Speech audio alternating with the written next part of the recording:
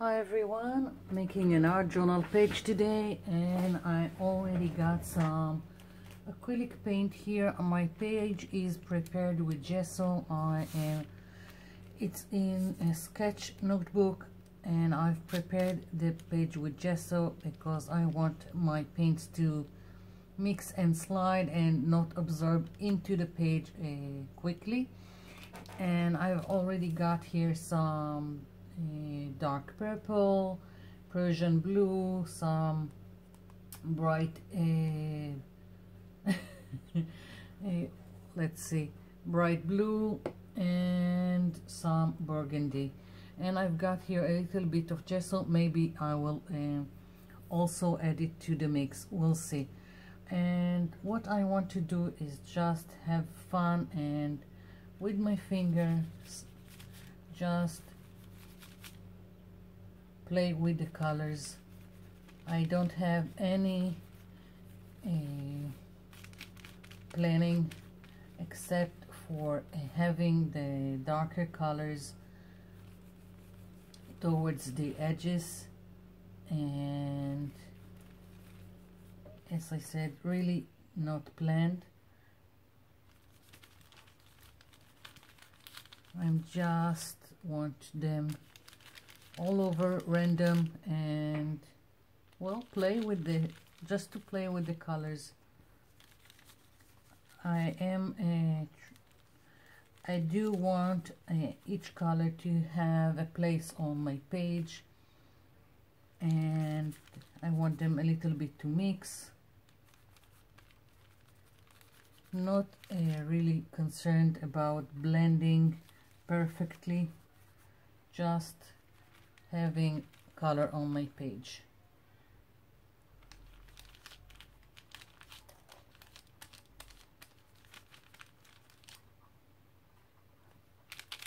I really like this smudged look I'm getting when I'm using only my finger. So I thought about using a baby wipe, but then I would have a complete blending, and I'm not looking now for blending, just this smudge look. And also that it will show movement.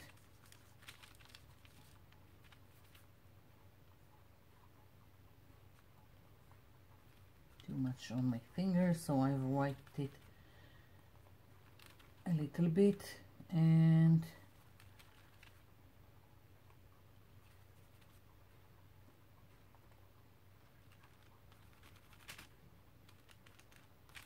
completely playing with what I have.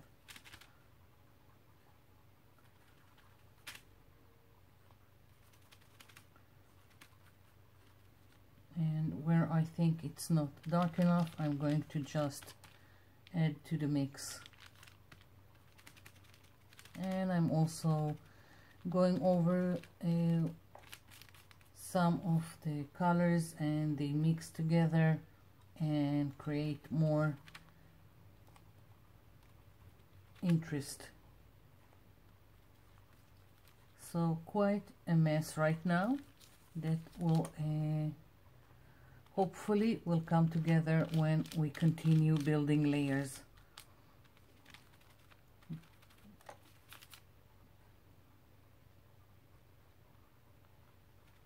Yeah, so I'm just adding where I think it needs a little bit more, and yeah.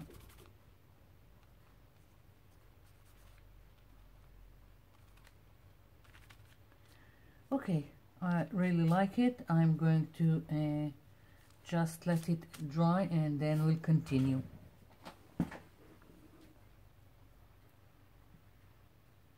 I'm back. So this is dry. I only added a little bit more paint in several places that I thought that the white is showing off from the bottom. So, but this is it, and I have some light grayish blue here, acrylic paint that I want to start stenciling with on my page, add interest to my background. I've got this mandala stencil, and I want to start stenciling it in my background and to add details and interest. I'm using a makeup sponge.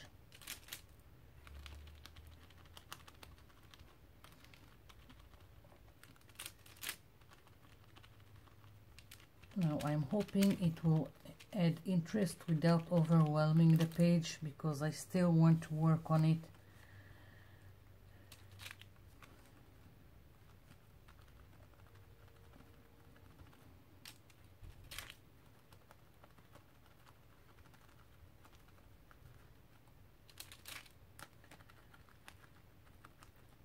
I will try to concentrate most of the paint to the middle of the stencil, and when I'm going towards the outside of the mandala, I'm going to try and make it look like it's fading away when I don't have a lot of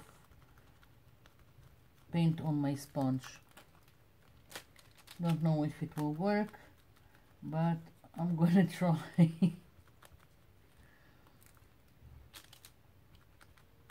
And I'm also not pressing as strongly as I've done in the middle of the mandala again, so I will have a little bit of fading effect like this.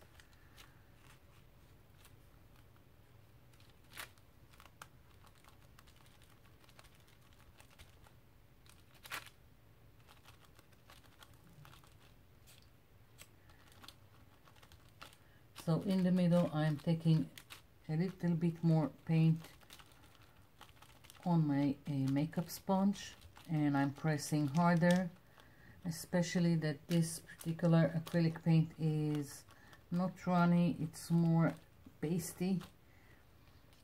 And now when I'm moving outside, I'm not putting pressure, and I have very little paint on my sponge.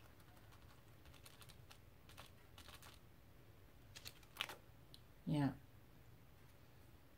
and I still want more details, so let's see, maybe some circles. I really like some circles, or let's go wild and do some maybe lettering. I have this stencil, and again with the same color. Part of it will get covered with my focal point, but right now I'm just building the layers of my background. Yeah, it really doesn't matter for the background if I've used here this lettering or numbers or any abstract shape. It's just to add to the whole and add interest in the background. So use whatever stencil you've got.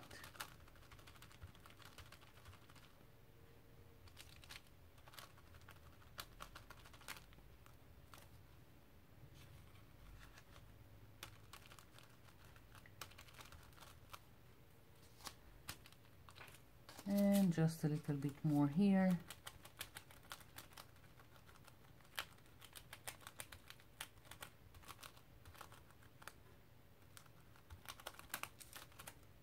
Yeah, that's it. So now I'm going to return to this mandala stencil, and now I want to do here to stencil it here with gesso, and I'm gonna try and do so it will look like a dream catcher. So first of all, I'll take some gesso. Let's see, maybe I'll just put it like this, and I don't need the whole circle, just trying to put it in the middle of my page, and I'm laying down some gesso here so it will be easier. And let's take another sponge, because here I really want white. I don't want some blended color. I want it stark white against my very dark background.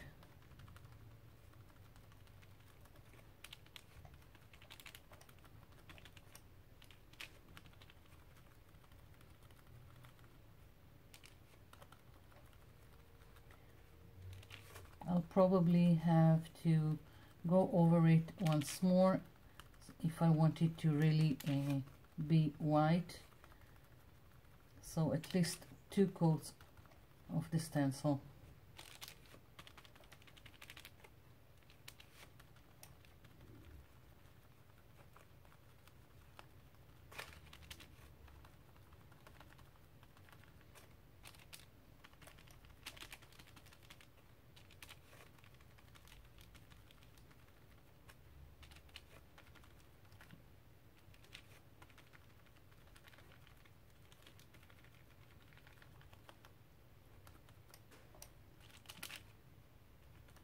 Just adding more, as I said, like a second coat where I think it needs more white.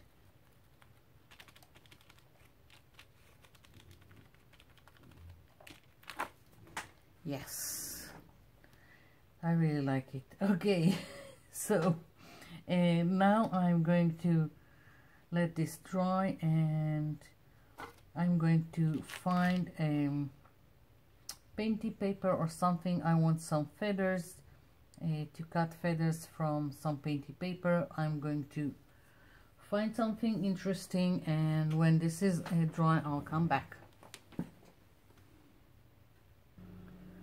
I'm back. So I went looking for painty papers to make my feathers, and while I was looking, I remembered I had this folders that I always taking feathers out of them. I only bought they were from the cheap store. I bought them only for this purpose, but I figured let's show you something how to make your own feathers if you don't have something like that. So again, from the cheap store, I had invitations for birthday parties, and they were with horrible pink that you can hardly see it right now, and I've braided all over it with some metallic paint and acrylic paint, and that's the painty papers I have. Now if you want to do feathers and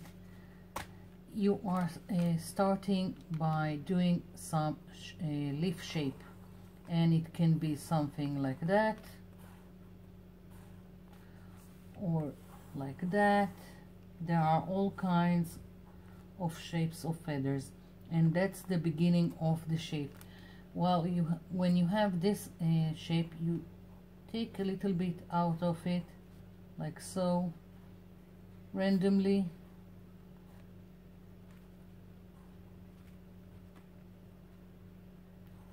and it can be like this also.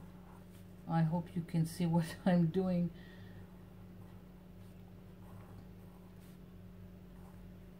Like so. And if you need to see better, I'm going to go over the shape like this, almost like a leaf.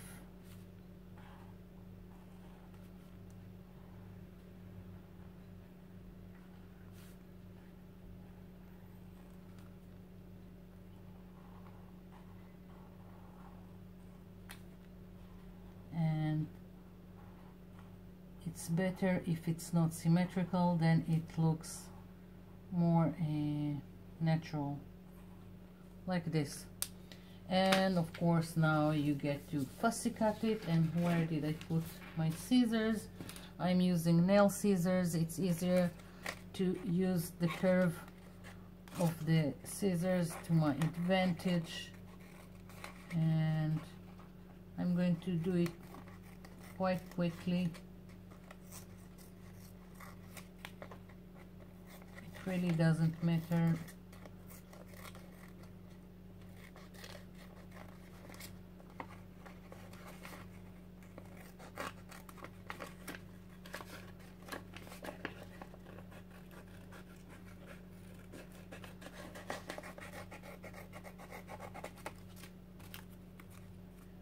So now I'm flipping them, and again using the curve to take out these little pieces.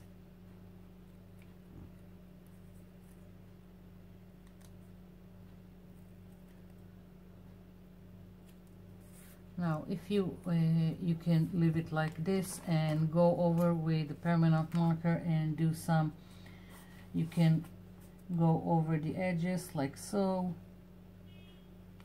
You can do this.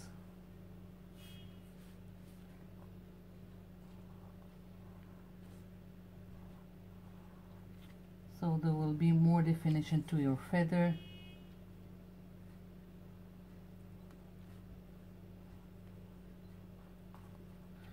You can also draw more lines and leave it as is, or you can take again the scissors and start cutting in like so to the stem of the feather and make it look more real. Up to you. So that's one way to make it. If you have a stencil of feathers, you can of course put it on any painty paper, trace it and cut it.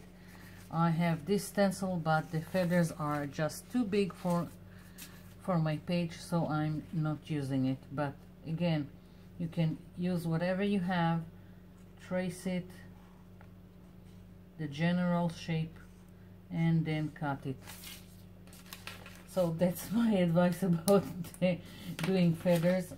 For this project I'm going to use the ones that I've cut from the file folders, and I'm going to take a Posca pen, white Posca pen, and try and do.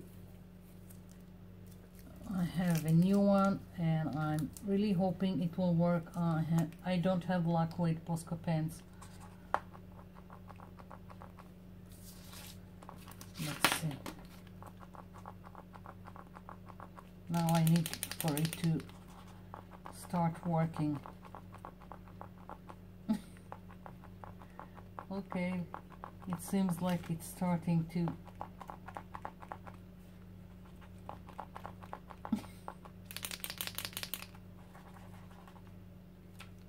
Let's see. Not yet, but at least I can.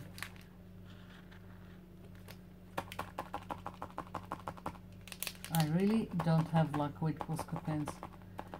Even when they start working, it seems like I damage them.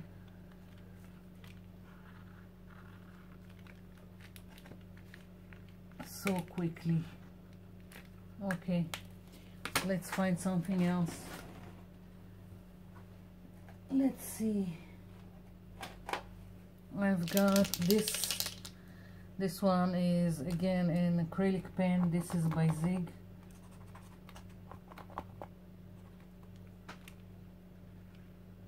Good enough.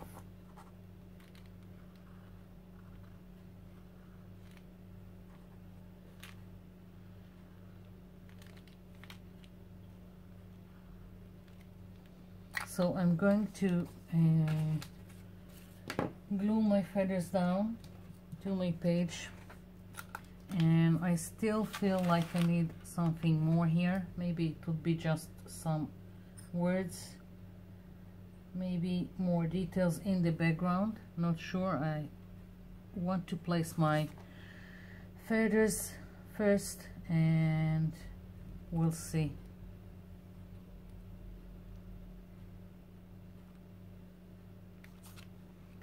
Now the feathers, I didn't really fussy cut them. I left white because I figured it will just go nicely with my mandala white here. And I didn't see the need to be very accurate with the cutting. Well, I really like it, but I still feel it needs something more. I'll be back. I'm back. So decided that I wanted some circles in the background, but not overwhelm my page. This is my focal point and I don't want it to fade away. I'm going to put some white acrylic paint here, like so, and I'm spreading it.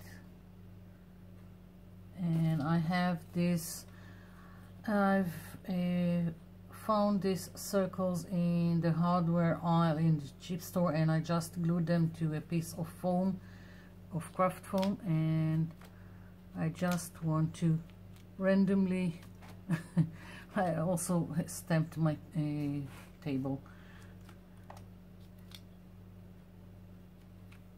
like this.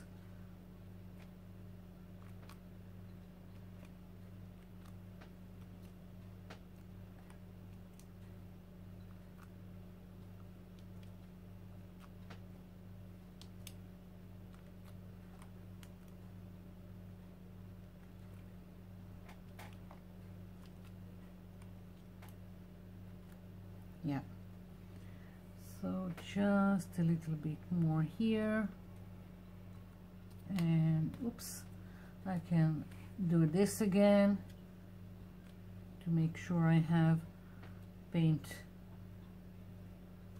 here. Yeah, this is it. I really like it. And now for some words, I took Dream Big, and I want to place it on my page. Some glue here, and basically this is my page. Yeah, let's see, where do I want it? Yeah, to the side here. Yeah, so it won't take the focus from this page. So this page is complete. I have finished with it. I want to show you, but what I've done, I had on each step of building this page, I had leftover paint, and I didn't want it to go to waste. So what I've done is I've taken one of my journals, this one is in a book, and I just smeared the paint, took another stencil and used the gesso I had left and stenciled. And now that I have this left over, I'm thinking let's go with the theme of the circles and just add. And I already got an interesting background here.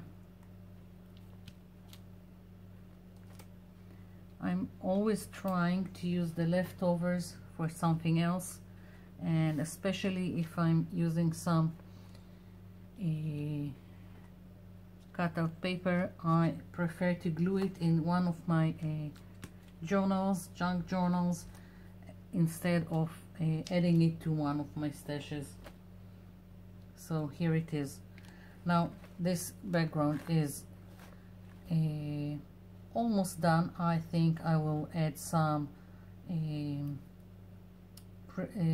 stamp with some lettering and maybe butterflies in here. I'm not sure, but as I said, I have an already made background to work with.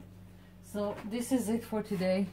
almost 2 pages, and I hope you liked it, and thank you for watching, and thank you for leaving me comments below. I'll be seeing you in my next video.